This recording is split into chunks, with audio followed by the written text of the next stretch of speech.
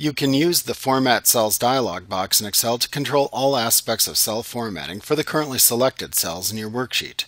The Format Cells dialog box has 6 tabs that allow you to change cell properties. The 6th tab, Protection, is related to worksheet security and has no bearing on cell formatting. The other 5 tabs in this dialog box that do control cell formatting are Number, Alignment, Font, Border, and Fill.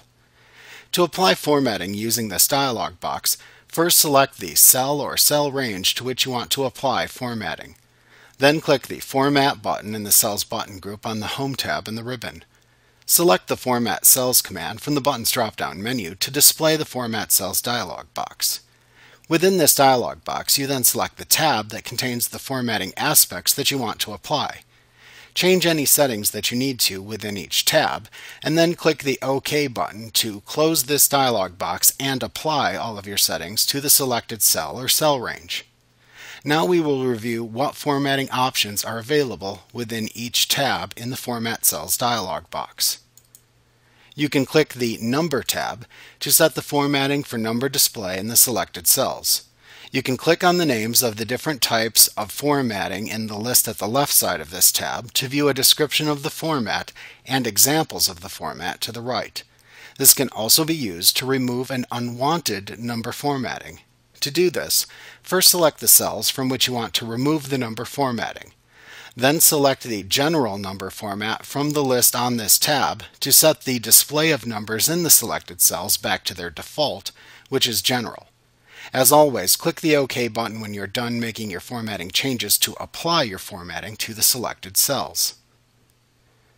On the Alignment tab, you can set both the horizontal and vertical alignment of cell contents, set cell content indentation, rotate cell contents, and either select or deselect the checkboxes in the Text Control section to shrink the text to fit in the cell, merge the selected cells together, or wrap text to fit within a cell. One very useful thing that this tab allows you to do is unmerge a merged cell within your worksheet. If you want to do this, first select the merged cell that you want to unmerge within the worksheet. Next, open the Format Cells dialog box and select the Alignment tab. The checkbox for Merge Cells will be checked. Click it to remove the check mark and unmerge the cells when you next click the OK button. Also on the Alignment tab, you have the ability to change the text direction. Some languages like English and other European languages print from left to right.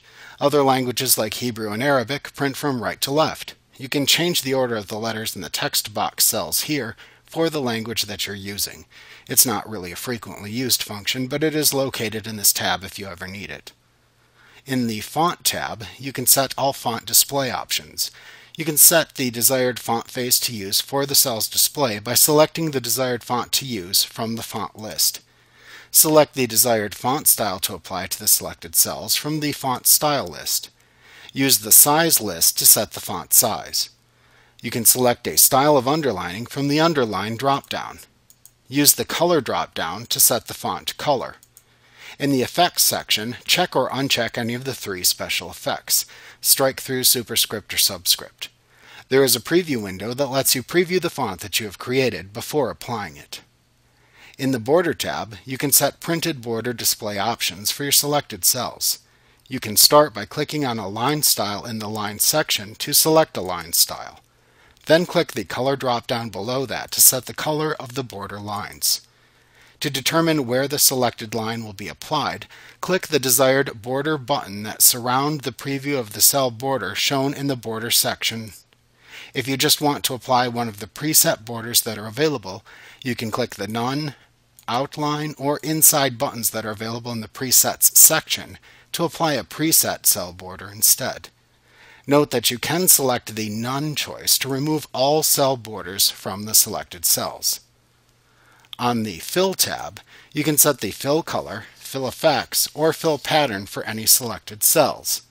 To do this, simply pick the fill color that you would like to apply from the available palette shown in the Background Color section to apply the selected fill color to the selected cells. Note that if you need a more specific color, you can click the More Colors button to open the Colors dialog box. In the Colors dialog box, you can create almost any color you desire. This dialog box is available in almost all of the places where you can choose a color. You can either click the Standard tab and then select one of the colors shown in the honeycomb of color choices, or you can click the Custom tab and then select the color you want. If you opened the Color dialog box to select a color, then click the OK button once you have made a choice to return to the Format Cells dialog box. If you want, you can now apply a simple two-color gradient as the fill effect for your selected cells. To do this, just click the Fill Effects button to open the Fill Effects dialog box and display the Gradient tab. Use the Color 1 and Color 2 drop-down color pickers to select the two colors to use for your gradient. In the Shading Styles section, choose a direction for the gradient. Then, depending upon your selection made in the Shading Styles section, choose the specific variant of that style you want to use from the choices shown in the Variants section. Once you have made your choices, click the OK button at the bottom of the Fill Effects dialog box to return to the Fill tab in the Format Cells dialog box. If you want to apply a pattern to your selected cells, use the Pattern Color drop-down to select the pattern color that you want to use, and then select the pattern style to use from the Pattern Style drop-down. Be aware that applying a pattern to a cell that has content within it will make the cell's contents almost impossible to read when printed. When you have set all of the desired formatting that you want to apply to your selected cells in all of the tabs in the Format Cells dialog box, just click the OK button to apply all of your changes to the selected cells in your worksheet.